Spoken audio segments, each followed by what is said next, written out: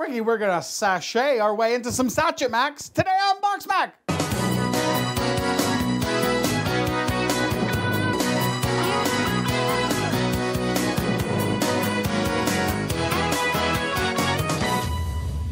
Nobody wants to do this show. I want to do this one more than the last one we did. Well, yeah, all things being relative, the last one almost gave us the barfs. No, I'm seriously ill from the smell of it. I am too. I'm not gonna eat this. Oh no. No, seriously. Do you need the toy? You did call the toy. Oh, f***. We've done a Knorr before. A Knorr before. This is a dump it in and pray Mac, so you just dump it in and let it simmer down and you're done. The only reason not to buy it is because you don't want to cook it. But we did it in like the real early days, and it certainly wasn't a sweet corn mac and cheese with volante pasta. Yeah, which I think are tortellini without the filling. Volante? This looks like a real, as she said in her letter, I mean a real, you know. Piece of shit. Move over to continental pasta and sauce, which boring looking macaroni and cheese I could ever imagine. Well, that's gotta be UK. This came in one of our very first big boxes to BoxMac. This is manufactured 2015. Oh my God. But if you notice on the front, the reason it's escaped disposal is because it has a 25-year shelf life. Wow. We still got a good, I don't know, 17 years? Yeah, well, we've eaten into 7 of those years. It's almost like prepper pasta. It is prepper pasta. This was an early big box. Yeah, the Chicago box. The Chicago box. The Chicago mega box, because it's 12 pounds of macaroni and cheese. Is it our goal to cook everything that's in here eventually? I think so. And then finally on the end we have Golden Wonder, tasty pasta and sauce. It says, oh, so tasty pasta. There's something about the UK ones where it feels like they're leaking and dusty. It's always like broken open. Yeah, but because it's like paper packaging, which isn't gonna like totally block out the world. Like, oh, this particular unit got chewed on by a rat. Let me ask you this. This is one that may upset the viewers. People may have noticed, like, I get some redness on my face. I thought that was like dandruff you couldn't really get rid of, but it turns out you definitely can. And I've been using a antifungal shampoo, and it's definitely helping. It just surprised me that this was always existence. With your skin too? Yeah, it's helped with my face skin, and it's helped with the dandruff. It's like $13 a bottle. You have athlete's foot on your face? I guess I did. So it's good to kind of address that and get that. I'm glad you found your antifungal shampoo. Yeah, and I saw it from a stupid YouTube Shorts video of all things. Hey, do you suffer from dandruff? Me too.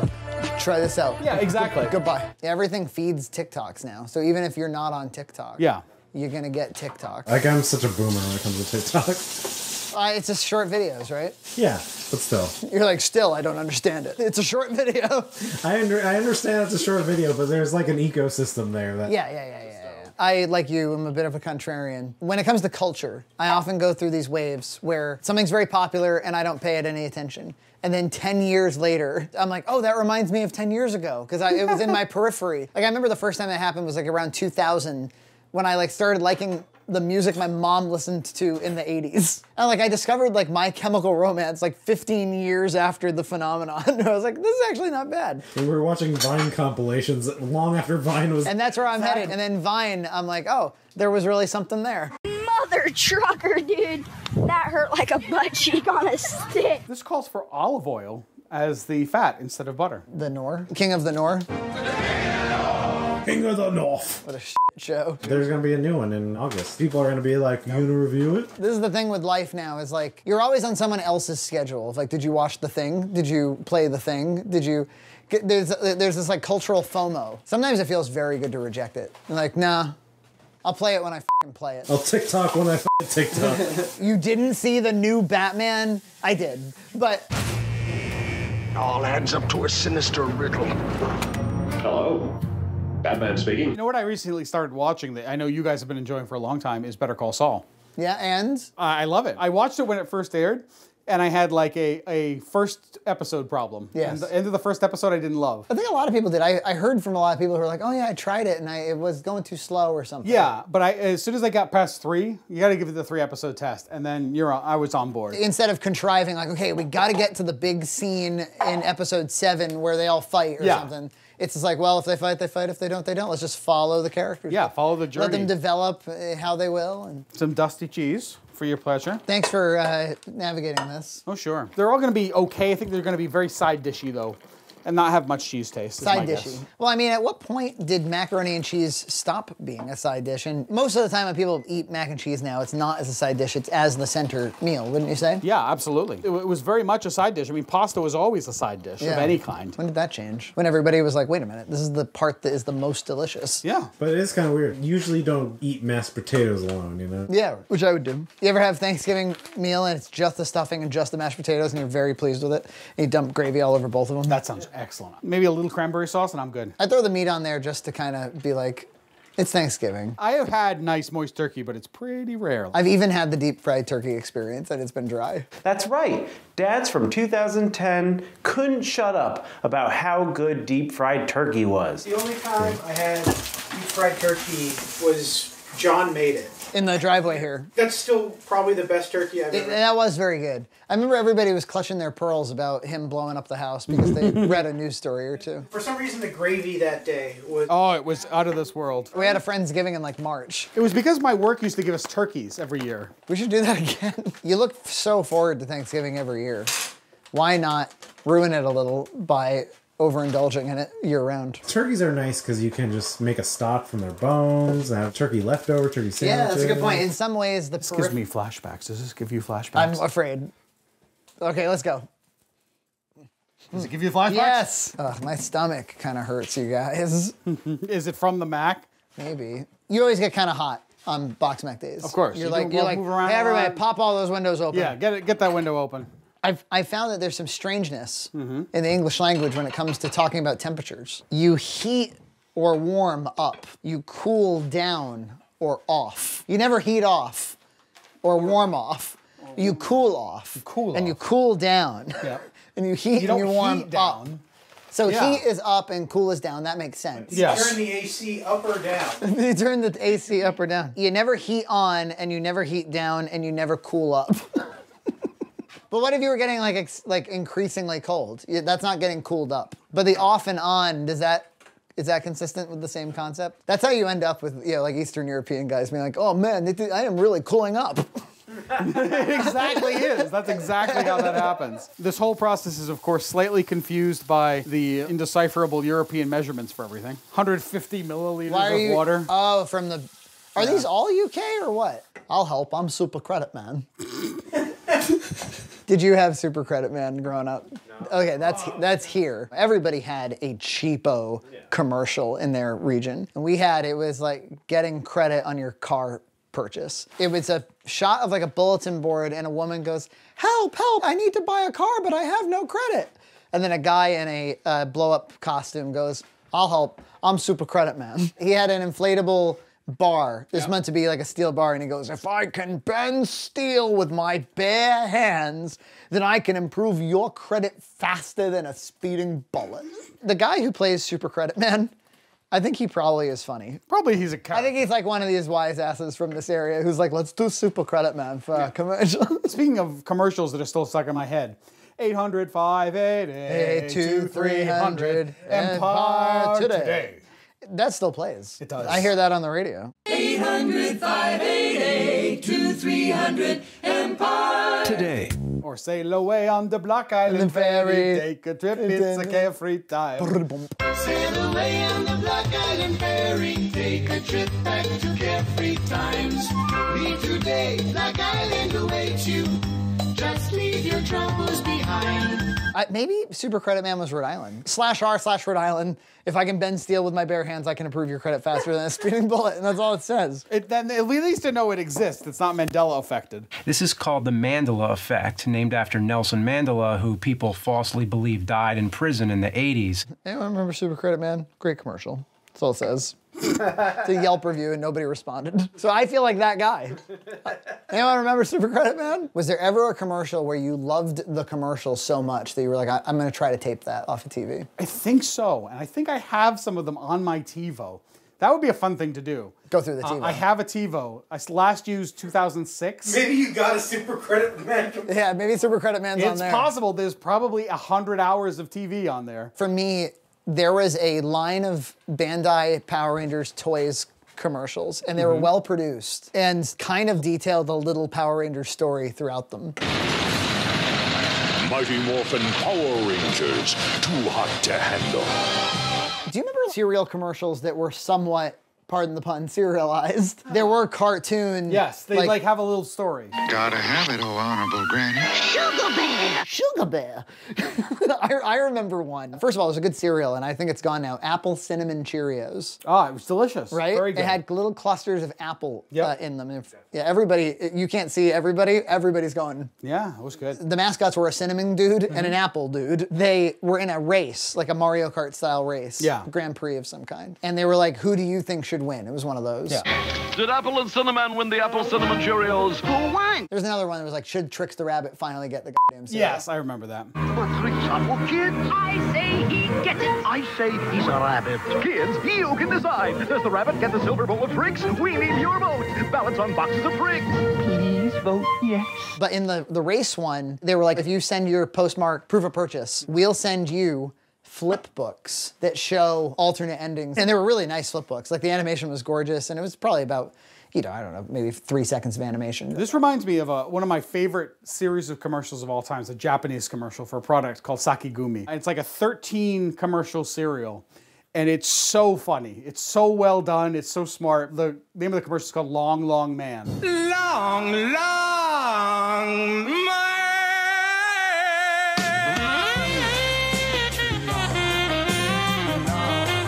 I just remember finding out you can send in proofs of purchase. Because there were a few that were like, proof of purchase and $2. And that was always the deal breaker. My parents were like, we're not sending $2. We're not sending money. I remember there was one that was like, if you send proof of purchase, you can collect these Goof Troop, from the show Goof Troop, squirty things, like bath toys. Yeah. And I got them all. That's probably a rare toy if you still had it. Yeah, no, it's long gone. Yeah. Do you look at kids' cereals? Do you buy any for Gloria? Probably not. No, she's still in a phase where she doesn't like milk in her cereal, doesn't want sauce in her pasta. Okay. She wears it like a badge of honor for her identity. She's like, cereal, please. And like I always say, no milk. Milk was like such an essential part of our lives. Like you always had a heaping full glass of milk with dinner. Yeah, I used to do that too. Yeah. Except my sister would drink a big tall glass of orange juice with her pasta. Ew. And I was always like, out. The way that we feel about like orange juice with pasta, some people feel that way about like a tall glass of milk with your dinner. I disagree. I think that like just about every dinner goes well with a glass of milk. Spaghetti, you're pushing it. I'd like a soda, if I'm honest, with a spaghetti dinner, a root beer. If I'm gonna be real specific. My grandparents, specifically, my Nana and my great aunt, so they lived together. My paternal grandfather died when my dad was 3. Wow. He was raised by both his mom and his aunt, and they're much older. So she had my dad when she was 40. Yep. And then my dad actually had me when he was 38. My grandmother was 78 when I was born. Holy cow. Yeah. And she lived like a fair bit into your life. She lived until she was 99, so we got a lot of time with her. But they lived in this little tiny seniors apartment together. My Nana and Auntie. They, after having raised 7 children or whatever, they slept in like beds that were kind of next to each other in this little bedroom, like Bert and Ernie. And they had a little kitchenette and a little living room and a fold-out futon that we would sometimes go over there for sleepovers. And they were really big. Now I'm just going to tell you all about my grandparents, if you don't mind. Sure. They would always want to play a board game, old people board games. Uno. Uno's not bad. Parcheesi. Okay, that's old. Go Fish. Card games. Like anything you can do. They'd want to play cards. They would teach me the Our Father, and they would always like get some religion in there too. They served ginger ale with absolutely everything. Oh, I love ginger ale. And they had a little pantry like you do. Yep. Around the corner from their bedroom. And it was just this kind of like secret food area. And they had a jar of cookies. I think they went to Building 19. And you know what? Awesome Building 19 memory. Okay, okay. They lived in Swansea. And you could walk from there to the Building 19 in Swansea. It was about 1.5 miles. Yep. And my sister and I, when we were maybe 10 and 7, walked my great aunt, who was 90, to the Building 19 and back. It was like this big story that went out to the whole extended family. They're like, Frankie and Christy walked Auntie to Building 19 and back. They're like, she made it. She made it all the way back, and she had to take like a couple of quick breaks, and that was it. It's not a great store for kids. And that was my favorite Building 19, too. It was a good one. That particular one. Yeah, that was probably one of the most like special memories of her. To the 7 and 10-year-old, it was like, yeah, let's do it. To the 90-year-old, she must have had a moment where she's like, am I doing this? Yeah, are we really gonna do this? Am I doing this? She's like, it's just the two of them if I have a problem. Yeah, my grandmother died in '86, so I must have been under 6 for this memory. And it was of us going to Howard Johnson's and me making a big stink about them wanting to sit in the smoking section because they both smoked. I threw a tantrum, and we ended up sitting in the smoking section anyway. So. And that's the difference between now and then. And my maternal grandmother was a Broadway performer. Really? She had a twin sister. They were beauties. Magician's assistant type stuff. Yeah. She met my grandfather doing that kind of thing. And he was a performer. He had this kind of like very classic like actor's look. Yep. He had like a little thin mustache and everything. Not a lot of people in my overall family got bit by like the artistic thing. Yeah. But they're like every now and then somebody... Skipped a generation Somebody almost? will have the gene. I mean, my mom is crafty. She makes costumes. Oh yeah, very cool stuff. See any of that in Gloria? Yes. She was playing a game yesterday. It was like a chocolate chip cookie store. She called it like Red Cow Cookies. And she's like, and I even named it after your show. Okay, this is Gloria's impression of Jareth from Labyrinth. Your eyes can be so cool. Oh, very nice. She doesn't want to not be included. Yeah, that's awesome. That one is a soupy mess. Yeah, I saw. You remember, if you go way back, we had this problem where we would serve it kind of too soon. Yeah, these look okay. They got like the right amount of creaminess. Do you know what's what? Yes. Because God, I don't. I think when we did a bunch of sachets from the Chicago box, we learned we should have taken the lids off. This one particularly says, turn off the heat and cover. Let stand for 12, 15 minutes stirring occasionally, which I have done. We've been playing Felix the Cat on NES between. Very cool. I really like that game. I'm gonna be playing it myself later. This one has a little bit of a smell that I'm a little concerned about. Oniony, dusty. Oniony, dusty. Yeah, no, it smells like a UK Mac. Why don't we start with the plain Mac, which is the Continental. Tastes like mac and gravy. Yeah, I was gonna say onion. And then now that you said gravy, I think you're onto something. It tastes like macaroni in a pleasant gravy. It's really not that bad. It's tasty. There's nothing involved in cheese in this at all. No. This is very typical for UK. They've never heard of cheese, even though France is not far. I would make this as a side dish. I like this. It is not macaroni and cheese. It is like a chicken cream kind of flavor. It totally is. Actually, it would probably go really well on the side of some turkey or something. It certainly would. Yeah. Okay, I'm fine with it. It's not a macaroni and cheese. There's no vomit. No. No theatrics. This is the broccoli tasty pasta and cheese. Is that the penne one? Not great. Good pasta. I think actually kind of a nice creamy consistency to the sauce, but then the sauce itself lands with a thud. Dusty, very oniony. Very. A little tiny bit of broccoli flavor. Screaming with onion. Like really tiny bit of broccoli. Shouting with onion. If you don't like broccoli, this is the broccoli product for you. It's not offensive though. I'm not like grossed out by it at all. No, it's just so onion. Yeah, there's nothing cheesy about it. Like, make no mistake here, folks. Okay, we have UK friends, and we, you know, what's with the onions? I'm gonna do the Joe Biden. We've tried lots of UK Macs. What's with the onions? $1.9 trillion relief so far. This is sweet corn mac and cheese with volatani pasta. Like, is that pasta on the edge of my spoon there, or is that some kind of veggie? I don't know. Well, we undercooked it. Yeah, well, it was done. No, it wasn't. I mean, there's corn in here. No sweet corn note at all. Okay, I just got a big old corn. Yeah? How'd it feel?